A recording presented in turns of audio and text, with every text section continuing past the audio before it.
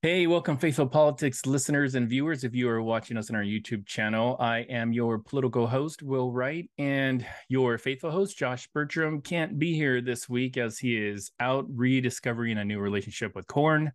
But this week, we have with us Katherine Stewart.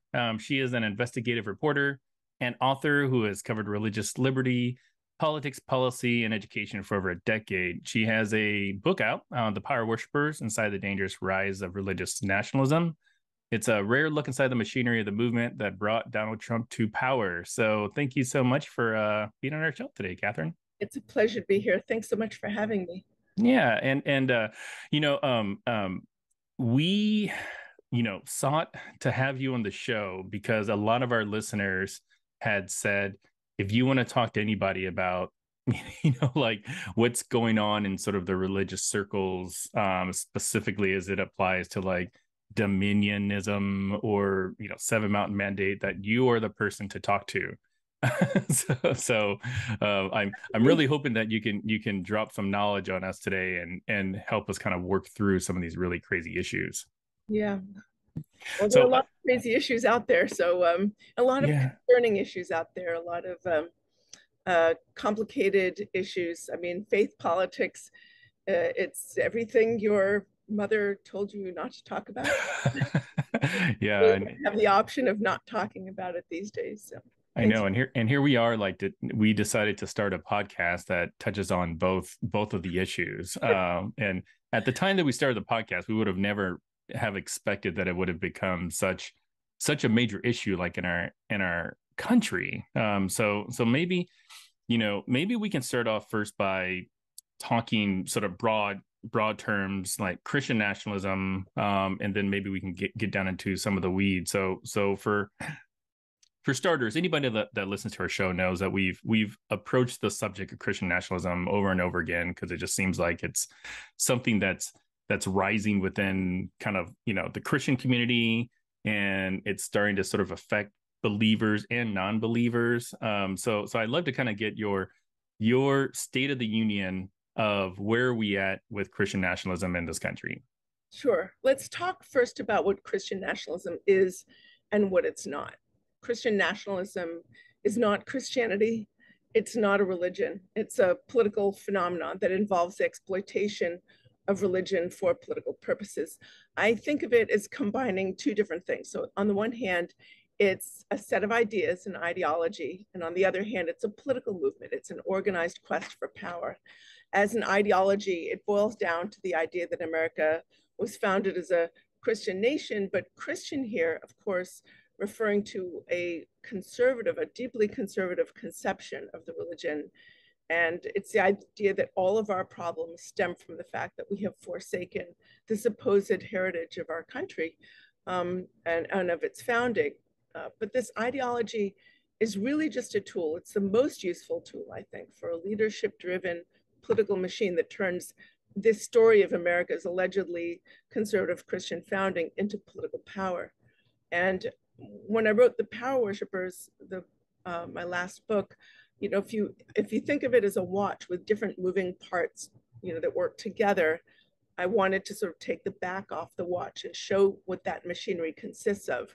It consists of right-wing policy groups, legal advocacy organizations, pastoral organizations. A lot of the movement actually works through pastor networks that draw conservative-leaning pastors into these sort of groups that are then sort of politicized. There's a legal advocacy sphere. There are legislative initiatives, very sophisticated use of data, and then a kind of messaging sphere. And what happens with this machinery is that much of it functions as a giant voter turnout machine, a way of persuading a large subsection of the American public to vote for the political candidates that the movement favors and that are going to do what the leadership of the movement wants. It's very much a leadership-driven movement. And that's really interesting. So is Christian nationalism kind of like a umbrella term that also describes some of the subsets of the things that we see, active in our politics and our day-to-day stuff? You know, there are different people use different terms to describe the movement because it's challenging because we are facing a kind of radicalism in a way in our politics, and a sort of that includes like the weaponization of misinformation, the licensing of corruption from top political leaders that, frankly, I don't think we've ever seen before. So I use the term religious nationalism in the subtitle of my book because sometimes it's easier to recognize. Well, first of all, I write about other countries, not just about America, although the book is mainly America focused. But I think it's easier sometimes to recognize when it's happening in other countries. So when you have leaders like Vladimir Putin in Russia, or Viktor Orban in Hungary, or Erdogan in Turkey, or leaders in Iran, when these leaders, these political leaders, bind themselves very tightly to ultra-conservative religious figures in their own countries to consolidate authoritarian forms of political power, we recognize this as religious nationalism. And these leaders are using religious nationalism to bubble wrap themselves in sanctimony. It makes it harder to criticize them or to have any kind of democratic check on their power or corruption, any critique of their corruption, because they've got these holy men around them and they're like, you can't, you know, it gives them an aura of holiness. We think about someone like our former president who gives rallies and always has pastors and ultra-conservative pastors as warm-up acts. And that's a kind of religious nationalism. It's not that that our former president himself may be sincerely religious. Again, it's not religion, it's a sort of exploitation of religion in this particular way. Got it. So there's this person I follow on Twitter named Jennifer Cohn, and she's this like election security advocate, political writer, attorney. She wrote about this. I don't know if it's a religious philosophy or whatever, but it's called the Seven Mountain Mandate for the Bucks County Beacon. In it, she sort of discussed, a lot of the varied connections to this thought, that includes Michael Flynn and Roger Stone and what have you. And, Roger Stone, who I've got very strong opinions about, went after her. I really felt bad for Jennifer because she felt like she was being threatened. And Roger Stone seems to be a very powerful person. So I'm curious if maybe you can unpack what is the Seven Mountain Mandate. It's something that I had no clue about probably 6 months ago, and now I'm hearing more and more about it. So what is the Seven Mountain Mandate? Seven Mountains Dominionism is the idea that a certain type of Christian is supposed to invade what they call the seven spheres or mountains or molders of culture, which includes things like business, government, education, religion, and there are sort of seven areas that have been identified in order to, as one of the founders of the Seven Mountain, one of the sort of big spreaders, the Seven Mountain Mandate, called it "Take Back Dominion from Satan." The idea started when God allegedly told, I believe it was Bill Bright of Campus Crusade for Christ Now crew, and Lauren Cunningham of Youth with a Mission. He allegedly told them to invade these seven spheres and take control, dominion, seize dominion in that way. And C. Peter Wagner, he was one of the folks who's considered a godfather of the movement. He didn't invent it, but he sort of spread it very widely. Lance Wallnau is another figure who is very heavily involved in the spreading of this ideology. And they are part, Lance Wallnau for sure is part of a kind of movement, or he collaborates with this movement called the New Apostolic Reformation, which emerged out of Pentecostalism and charismatic Christianity. As we know, Pentecostalism is more of a movement than a denomination. It's incredibly complex. There are very progressive Pentecostals and very conservative Pentecostals. But the New Apostolic Reformation is one of these kind of movements that emerged out of it, as well as charismatic Christianity, that has several different branches. It's incredibly complicated, so that's why it's kind of hard to talk about. But it's also extremely politicized. If you think about people like Dutch Sheets and Cindy Jacobs, who are these New Apostolic Reformation leaders. They've held very explicitly political events and rallies and conferences. And the interesting thing about Seven Mountains Dominionism is that for a long time, this type of movement was nowhere near the center of Republican power, and it was nowhere near the center of what I would call the mainstream of the Christian right. I'm thinking about, over the past 14 years that I've been researching and writing about this movement, I've attended innumerable conferences and strategy gatherings and summits. So for a long time, you wouldn't find any representatives of the New Apostolic Reformation or this type of, Seven Mountains Dominionism at any of these events. And then I believe it was like 2015, I saw that Lance Wallnau had been invited to do a presentation at the Values Voters Summit. It's the annual event held by the Family Research Council in conjunction with other organizations. And now it's been rebranded as Pray Vote Stand. But he was there and I was like, that's pretty interesting. That's something worth noting. And now it seems like the language of dominionism has been mainstreamed within the larger Christian right or Christian nationalist movement. So at Ralph Reed's annual Road to Majority conference, which I try to attend every year, last year, 2021, there was a Seven Mountains breakout session. And I thought that was really remarkable. I mean, you have major political leaders speaking, I would say Republican political leaders speaking at that event. You had Mike Pence, you had Ron DeSantis speaking.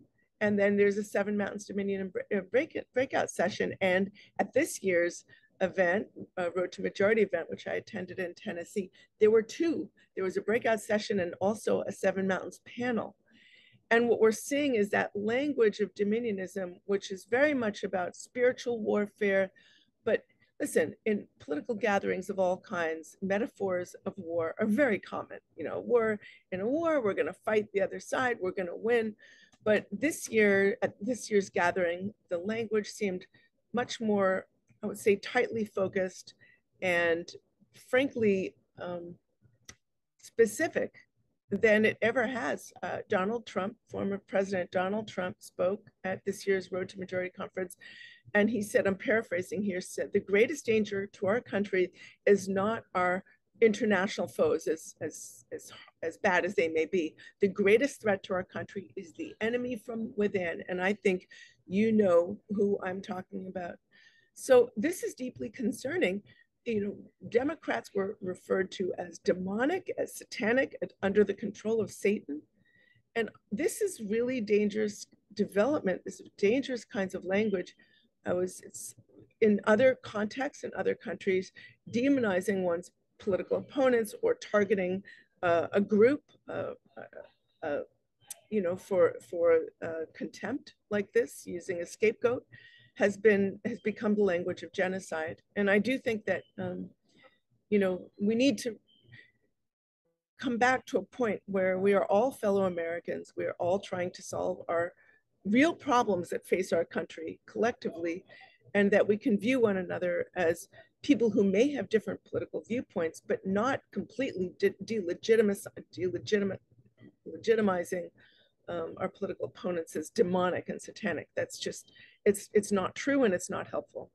Yeah. So like when I think about Seven Mountain Mandate or dominionism, a lot of what I've read anyways seems, I don't know, it's hard for me to describe, or it's hard for me to really take an opinion of it one way or another, because I think to myself, well, like, I'm a believer, like I consider myself a Christian, and I like to think that I take sort of elements of my faith that I believe make me a better person into my work environment, into all the things I do socially, treat people with respect, and I may not necessarily be like, waving a Christian banner while I'm saying all this, but like people I think would just associate, oh yeah, Will's a Christian, so of course he's going to be nice, like, so how is that different than wanting to bring your faith into sort of, media, culture, religion, politics, government, whatever?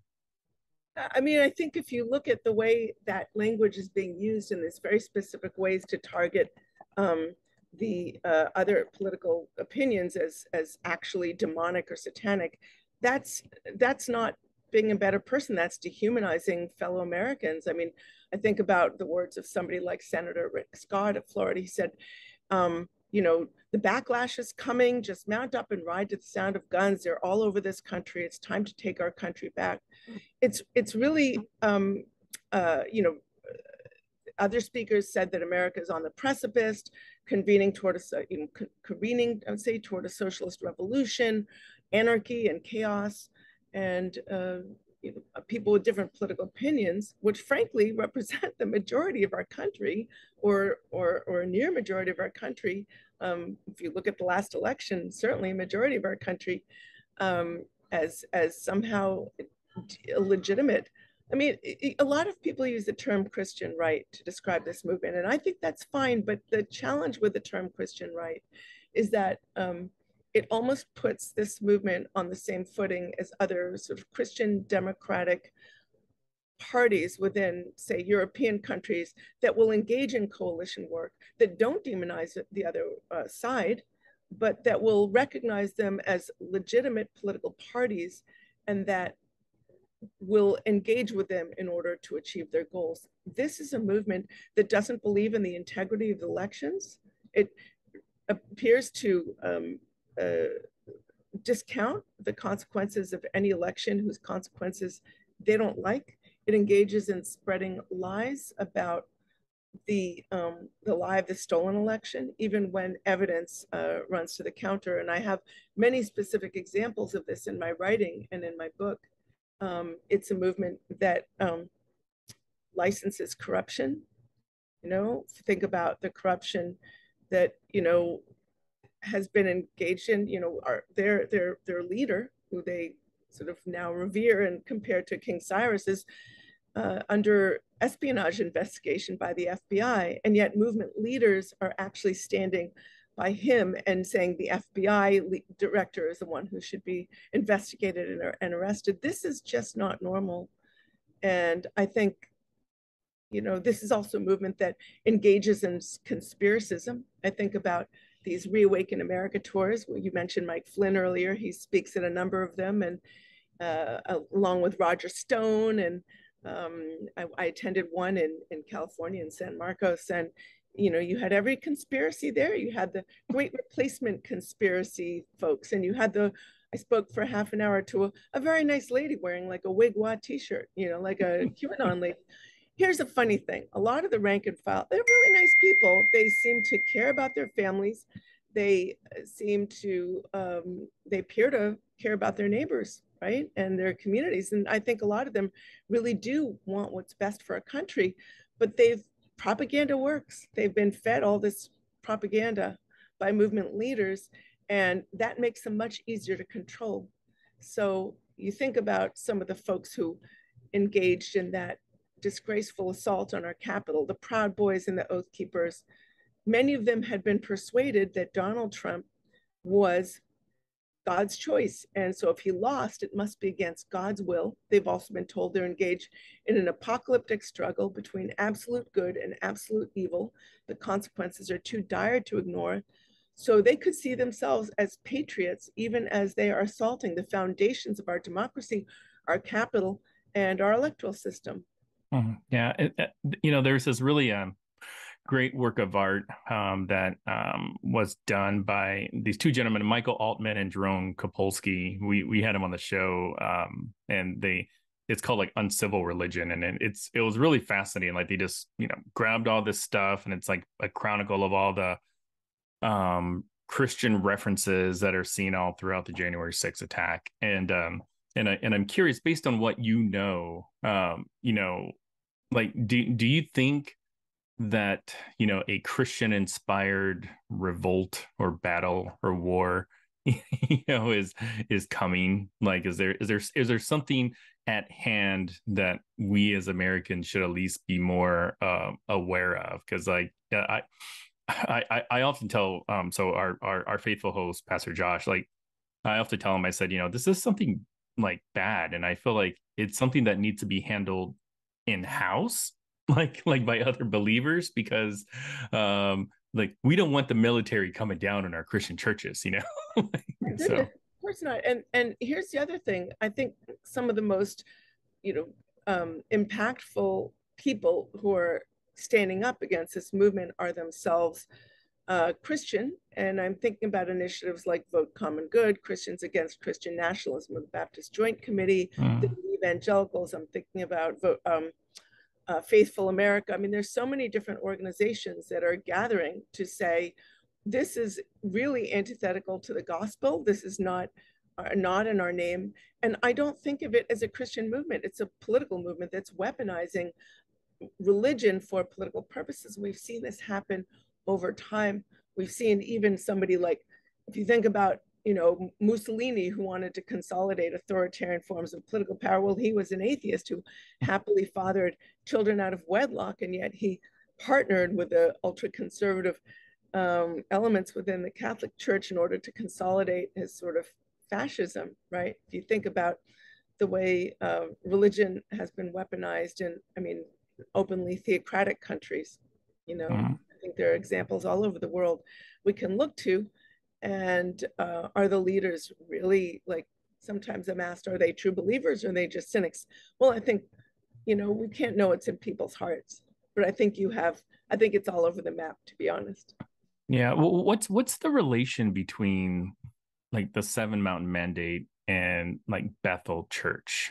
Because you know, so Bethel, for our non-believing listeners, I mean, they're just this mega church, and you know, most churches sing their songs and sing the songs of Hillsong, or used to. I don't, I'm not really sure anymore, but like Bill Johnson, who's sort of like the you know, the head of the Bethel community, I think wrote a book. I can't remember who it was with, but it was touching on the Seven Mountain sort of idea.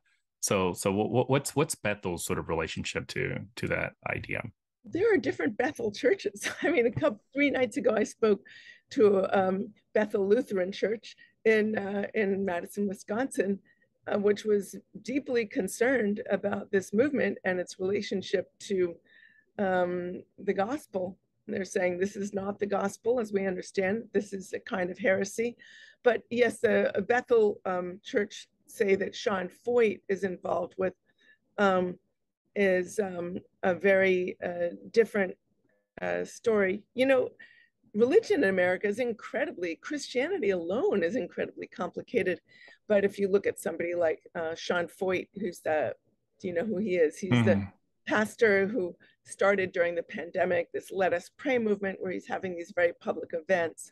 You know, I can't speak specifically to the leader of his church and, you know, the fact that he's referencing the Seven Mountains Mandate shows how the movement is being, you know, whether they are explicitly Seven Mountains or whether they're just adopting that language. I can't know for sure without, you know, doing a little research and having my notes in front of me. But what it shows, regardless, is that this is a movement that is, the Seven Mountains movement is incredibly radical. I mean, it's incredibly anti-democratic, and it's being mainstream within the movement. You know, Charlie Kirk of Turning Point USA and Turning Point USA Action, he gave a speech in which he said, finally, we have a president who understands, I'm paraphrasing, but he said, finally, we have a president who understands the Seven Mountains. Now, I mean, does anybody really think that, you know, Donald Trump, I mean, you think about him, he's hardly an example of what the movement would call, you know, so-called family values. But see, here's the irony to me. This is a movement that claims to stand for family values, but this shows how it's really not about religion. They're allied. First of all, the movement takes a lot of support from a cadre of ultra wealthy individuals. And just off the top of my head, I'm thinking about the Prince DeVos family juggernaut. I mean, you know, Google one day Betsy DeVos's houses and boats. Okay, I will. The boats, like, forget the house, forget it, just the boat. And then, you know, people like the Lindsays or people like the Wilkes brothers, these fracking billionaires in Texas, or think about the Green family that owns Hobby Lobby. So the movement gets a lot of money from these folks. I mean, huge amounts of money. This is a very well-funded movement. And a lot of these folks are as committed, if not more committed, to far-right economic positions as they are in the so-called culture war position. So it's about low taxes or no taxes for the rich. It's about concentration of wealth. It's about, on the very upper 0.1%, it's about minimal rights for the workforce, and hollowing out healthcare, hollowing out social services. And it's a kind of ideology that actually we have record economic inequality in our country right now. And it's making life so much harder for so many American families to succeed. So this is a movement that claims to stand for family values, and yet they are allied with politicians who are endorsing these policies that are making it harder for families to succeed. And it's a bit of a digression, but I do think it's really important to note that there is a kind of, it shows that this is really not about the so-called culture wars. And this is not about religion. It's about economic policy. It's about broad-based social policy. It's about foreign policy. Yeah, and I'm wondering like how does like how does the recruitment or the, I don't know, evangelism of this movement even like survive? Because I always think like, I mean, to your point, like Christianity, there's a lot of sort of different flavors of it. There's like Josh is a conservative Christian. I tend to view myself as more progressive Christian. We still believe and worship the same God, but he just comes at it from a different way. I call it the wrong way, and I come at it from another way. And like in 2016, he voted for Trump because like he had very strong feelings that are sort of very typical of Christian views. But in 2020, he couldn't bring himself to support this King Cyrus, like so he voted third party or whatever like that, and I just think like there are probably a lot more Christians out there like that.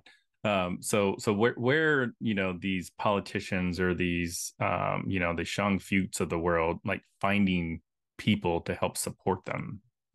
A lot of the way they do it, frankly, is through the so-called culture wars. It was, it's abortion always, same-sex marriage. It's get if the way it works is if you want, if the movement leaders want healthcare hollowed out, they want to destroy public education, get everybody upset about so-called critical race theory in public schools, which is frankly not taught in public schools. It's a kind of race baiting.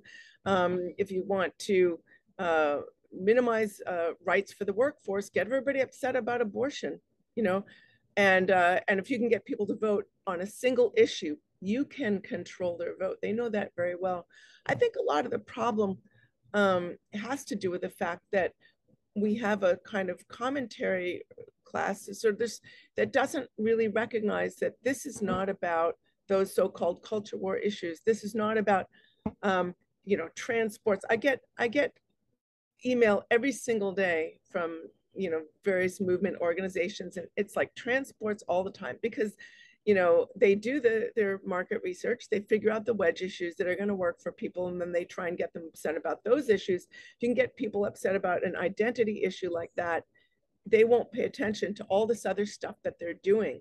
It's like, oh, look at this little shiny bauble over here that, I mean, whatever you think of that issue, the fact is, if you're allowing these small issues, which the movement leaders are actually cultivating and promoting, so like there's one state where there's like literally one trans athlete who wanted to join a school sports team, whatever. And then they're like politicizing off that every single day. Look, our country has some real problems. And on that issue in particular, the science is still coming in. These are sometimes issues that can be handled on an individual basis or whatever, but regardless of that, they're doing that so that we're not dealing with the issue of accessible healthcare, rights for the workforce, some environmental issues, or some issues relating to, the way the workforce is being treated, issues that the integrity of public education, these bread and butter issues that really matter in the lives of the overwhelming majority of Americans. So I think the problem is that there's some commentators who kind of watch a crime or corruption taking place and then tell you it's politics as usual. They'll tell you that, say, when they see this Capitol assaulted or the calls for death of public officials, they'll say, well, that's okay, they're just exercising their First Amendment rights. Or when the FBI executes a search warrant as part of a criminal investigation to espionage, they'll frame it as part of a partisan conflict and say, oh, we need to get opinions from both sides. But this is not normal. This is not a normal, we're not in a normal place in our politics. This is not kind of a partisan conflict as usual. We're dealing with licensing of corruption. We're dealing with a kind of willingness to tolerate not just calls for violence, but actual violence. I believe there are various organizations that from, security organizations in the United States that were for many years focused on the threats of Islamic extremism. And now they're actually admitting, well, the number one threat to our country is right-wing extremism, kind of ethno-nationalism, white nationalism. These are the number one threats to the security of our country. And I believe that they are. It's so weird. So like, so I'm a parent. I've got two boys. My oldest is 8. My youngest is 6, and we just recently watched Ninjago. So like we're a big Lego family here. If anybody's seen it, like you'll know that they're in the movie. They the Master Wu, I think it's the name of the master. Anyways, it's not important. But he has like an ultimate weapon, and the ultimate weapon is basically just like a little red laser pointer that distracts the cat. There you go. Yeah, we were a big Lego family too when our son was little. Oh my gosh, it was all Legos all the time. Yeah. Well, I mean, like, I know I was thinking about, like when you say, the certain groups like to sort of shine the little wavy thing to kind of, get our attention on whatever. Like that was the image that came to mind, was like, yeah, people are using the ultimate weapon, like, hey, look over there. That's exactly what they do. And so I've been to these pastor gatherings, like I've been to a Faith Winds gathering and Watchmen on the Wall gathering, Church United gatherings. They're these organizations that draw pastors into networks, and they'll draw pastors of many different denominations and also non-denominational, of course, into these, like, I'll just give you an example. I went to the Faith Winds. They've done hundreds of these events across the country. And so I was at this church in Virginia, and there were dozens of pastors area, and it's sort of a swing district, so it's in advance of an election. They're trying to get everybody on board with politics because they know if you can get the pastors, you can get their congregations. So first they get up there. David Barton, you know who he is. He's a sort of myth maker of Christian nationalist history. He and his son are giving presentations. He couldn't speak that day because he had lost his voice, but his son was giving a presentation about how America's founded to be an ultra-conservative Christian nation, and our founders were all Bible thumpers, which is absolutely not true. And then some other guy gets up and says the church is not a cruise ship, the church is a battleship. Said that, and he said pastors need to get involved. We're like we're on the front lines here. And they give out voter guides that leave no question whatsoever on how to get their congregations to vote their so-called biblical values, which inevitably boil down to abortion, same-sex marriage. You're married. Look, my husband and I have been married over 20 years.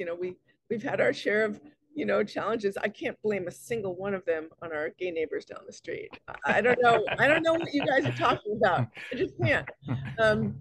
And then they brought in what they called an elections integrity specialist. Sorry about the aircraft. A fellow named Hogan Gidley, who used to be a member of the. Sorry, can you hear me?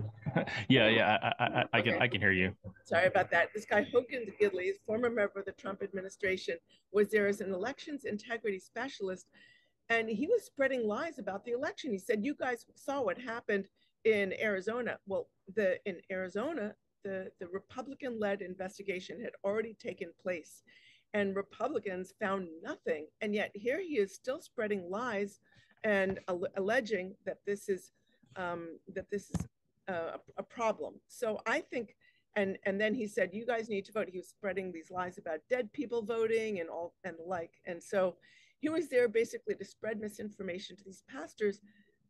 And listen, most people, I don't know about you, but I'm glued to the news. Most people aren't. Most people have, other things to do with their lives, and they're like this is where they're getting their political information. And that's how this whole, it is starting to rain here. I am so terribly sorry. I do not want my computer to get rained on. It's okay. We knew this would possibly happen. So okay. Why don't we just take a pause? Maybe we can call this part 1, and then we will come back and try later. I can't wait. I really look forward to communicating with you again and to connecting with your co-host. And thank you so much for this terrific conversation. Yeah. Thank you, Katherine. And we will talk soon. All right. Looking forward. Yeah, I'll see you. Bye. Bye.